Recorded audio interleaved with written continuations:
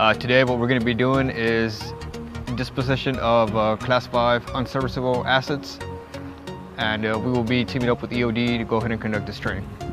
We determine if ammunition is unserviceable, either if it's dented or it's got some sort of a rust, or again with the NAR. We send up a disposition request for the ammo we already have that's unserviceable. Then after that, we got the response back to either go ahead and dispose of it or ship it out to the other location for further investigation.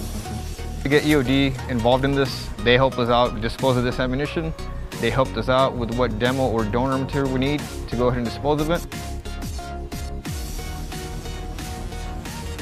We remove the unserviceable assets from here that anyone can literally use against us